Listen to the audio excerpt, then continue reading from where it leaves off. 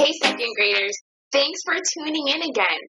We have a very fun and exciting math lesson for you guys today. We are looking at word problems. We are going to be solving a math word problem together. Make sure you have your thinking caps and a pencil and paper. Your math lesson is loading in 10 seconds.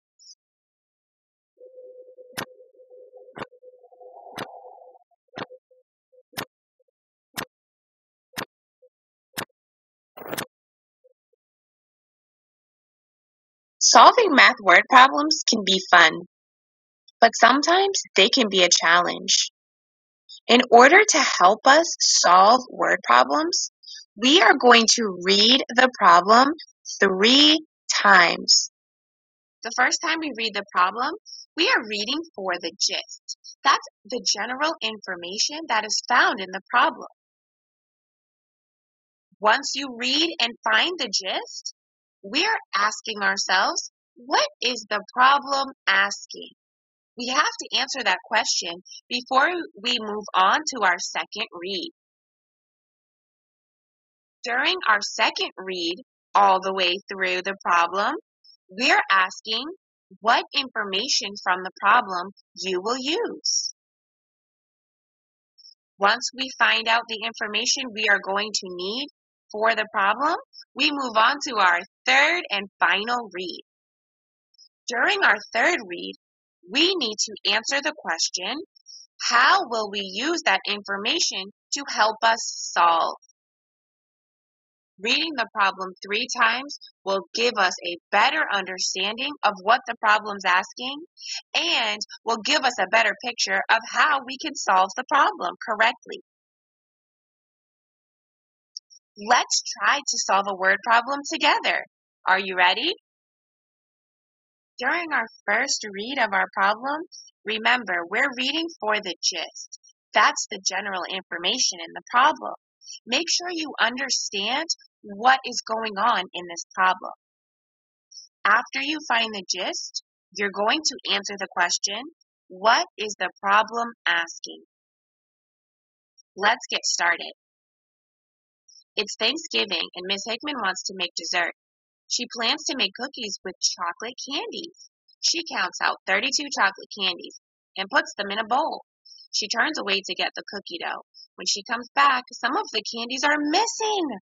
Her children ate 11 of the candies. How many chocolate candies are left for Miss Hickman's dessert? Have any of you done this? Have you snuck candy when your parents weren't looking? Let's get the gist. The gist of this problem is that Miss Hickman is making dessert. She needs chocolate candies for her dessert, so she counts some out. After she counts them out, her children take some and eat them. So now some of the candies are missing. What is the problem asking us? The problem is asking us how many chocolate candies are left for Miss Hickman's dessert. It's time for our second read. We are going to read this problem again all the way through. This time, we want to find an answer to this question. What information from the problem will you use? Let's read it again. It's Thanksgiving and Miss Hickman wants to make dessert. She plans to make cookies with chocolate candies. She counts out 32 chocolate candies and puts them in a bowl. She turns away to get the cookie dough. When she comes back, some of her candies are missing. Her children ate 11 of the chocolate candies. How many chocolate candies are left for Miss Hickman's dessert? Let's see what information we will need for our problem. Miss Hickman counts out 32 chocolate candies. That is information that we are going to need for our problem. Do you see some more information that we're going to need? I do too. 11 chocolate candies. That's how many candies her children ate.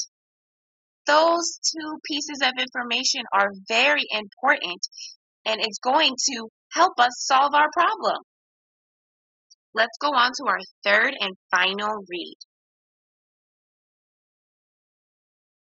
This time, you are going to read the problem all the way through by yourself. After you read the problem, you are going to tell me what information we are going to use to help us solve. Can you find what operation we are going to do? Go ahead and read the problem.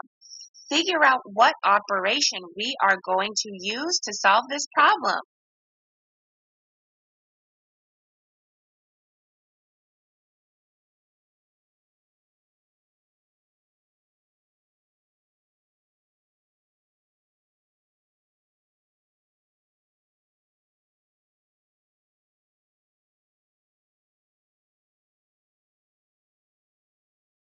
It's time to check your answer and see how you did. What operation do you think we are using to solve this problem? If you answered subtraction, then you are correct. Awesome thinking.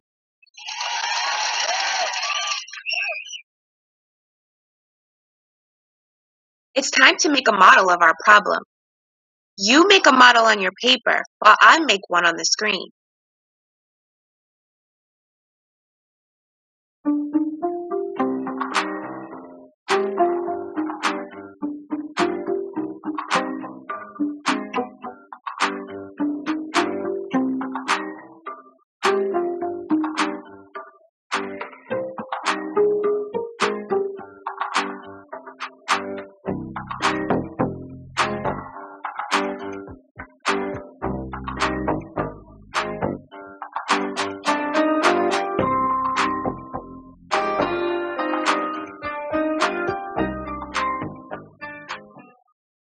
Now let's take a closer look at our model. With my model, I have 32 candies. In the word problem, it said that Miss Hickman's children ate 11 candies. So let's cross off 11 candies. Count with me. 1, 2, 3, 4, 5, 6, 7, 8, 9, 10, 11. This represents my problem. I had 32 candies. My children ate 11. My job now is to figure out how many candies I have left. It's time to solve the problem. How many candies does Miss Hickman have left? 32 minus 11 equals what? You will have 2 minutes to solve the problem. Make sure you do your work in your notebook. Go ahead and get started.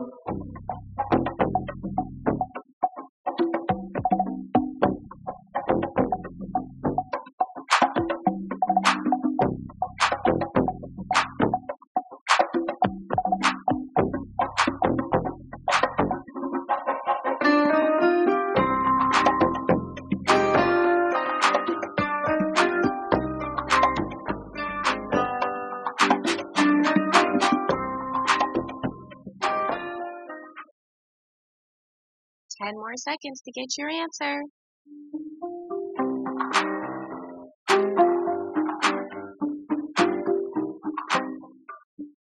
Time's up. Let's see how you did. If your answer was 21, then you are correct.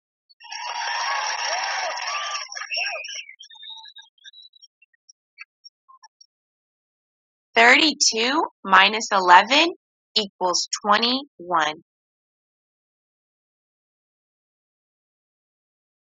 Thank you all for another wonderful lesson. I'll see you guys next video.